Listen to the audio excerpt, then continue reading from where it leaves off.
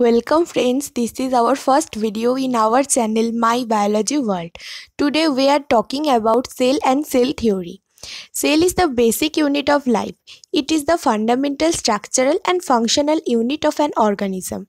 Cell theory. In 1838 and 1839, Sladen and Swan formulated cell theory and state that 1. Cell is the basic unit of the life, and 2. All the living things are composed of cells and cells product.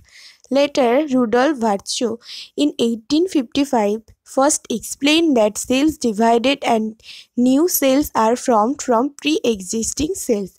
This phenomenon is called omnis cellula e cellula. Cells are of three types. There are 1. Prokaryotic cell, 2. Mesokaryotic cells, and 3. Eukaryotic cells.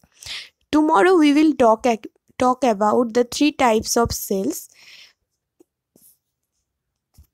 If you like our video, please like, comment and share our video. Please don't forget to subscribe our channel My Biology World. Thanks for watching.